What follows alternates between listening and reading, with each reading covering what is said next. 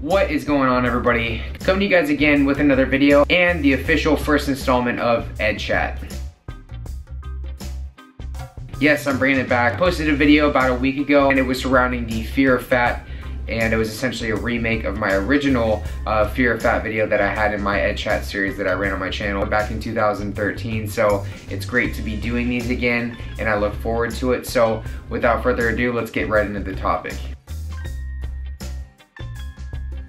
Now, you're already reading the title of this video and you already have an opinion on the matter, but I just really want to say first that this is only going to be geared towards those who are recovering from anorexia or any sort of eating disorder, and teenagers that are beginning to count calories or track macros. So if you're not among those two groups, really just take into consideration I'm speaking directly towards those two groups of people. So here we go. I've been getting a lot of messages lately, a lot of comments from people, and it's really always something I wanted to touch on and share my own opinions on. My opinion on it is that I do not believe in it at all. Food is simply energy. That food is delicious. Food is something that should be enjoyed. Food isn't something that I should be counting. Counting every gram of food I put in my body. I shouldn't be needing to input anything into some calculator. I shouldn't be doing any of that. That's what I believe. Now, this is extremely important for those of us who are recovering and want to lead a non-rigid lifestyle and view towards food. That you do not, and I repeat, do not need to count or track any macros or anything of that nature in order to get yourself into a better state with food. It's simple. You've been feeding yourself for however long you've been alive. I mean, consider me, I'm 22 years old. I've fed myself all my life. Granted, during those dark times with my eating disorder, I wasn't doing the best at it, but think about before then. Think about before you had your eating disorder. I would say the number one justification for those who have tried to come to me and say, hey, well, if I don't track calories or track my macros, then I'm not necessarily gonna be eating enough. I'm not gonna know how I'm gonna be getting enough calories.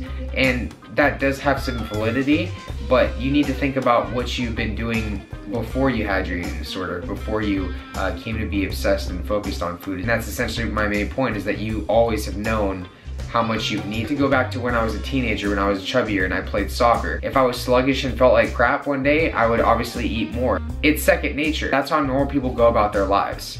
If they're feeling sluggish, if they're extra tired, if they're just not performing the way they feel that they should be performing, they simply just eat more or they get more sleep. It's just not something that they overthink and overanalyze like we always have been. I have a lot of teenagers asking me, Eric, should I count macros? Should I track my calories? And again, this isn't gonna be surprising to most of you watching this video, and it is absolutely not something I'm gonna recommend you do at your age. Really wanna be that kid? I certainly was. I can remember one night going out to In-N-Out after we played a concert. I was in a band for, I would say, about a year. I play guitar, I'm an avid guitarist. Long story short, we went out to In-N-Out, and I literally sat there in fear because I had no idea the amount of calories were in the burgers. I had no idea what I'd be consuming, what I'd be putting in my body, and it was unclean food. I would not touch it, and I sat there just cringing as my friends got to enjoy that In-N-Out. They were practically throwing French fries at me, making fun of me because I was the healthy kid.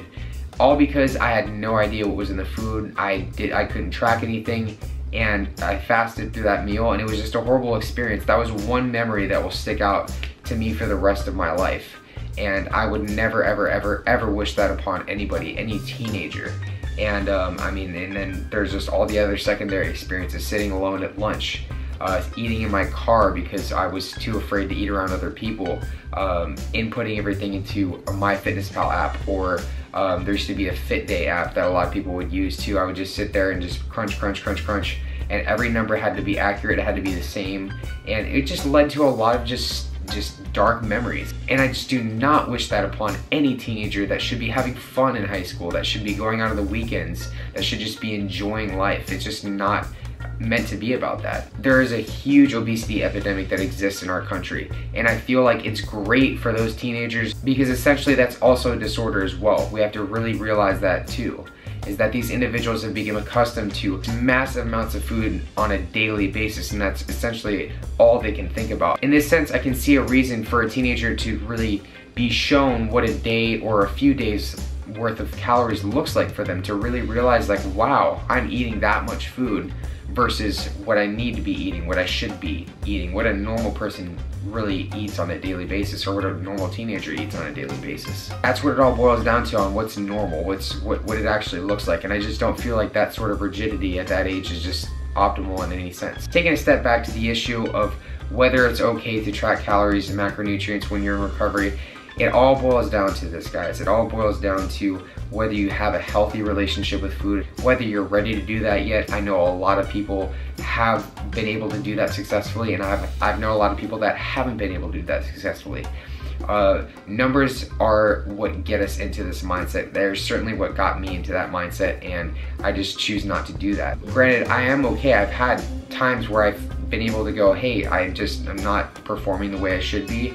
Let's see what a few days look like for me tracking, and just to get a general sense of what I've been eating and how I can eat more. I can turn it on and I can turn it off, essentially. That's, again, what it boils down to. If you're not able to do that, then you're not really okay with tracking macros again. So everybody, that's just what I think. That's what I've just grown to believe over the years. You know, I'm now most likely going to get a lot of feedback from people that aren't among those two groups of people, and that's perfectly okay as well. Everybody's entitled to their own opinion. That's mine. This is the first official episode in the Ed Chat series, and I have a lot more coming up, so I just wanted to get this out to you guys. Stay tuned for the next video, and if you guys like the video, give it a thumbs up. Don't forget to subscribe, comment, share. You know the drill. Thanks, guys. Stay tuned for the next one.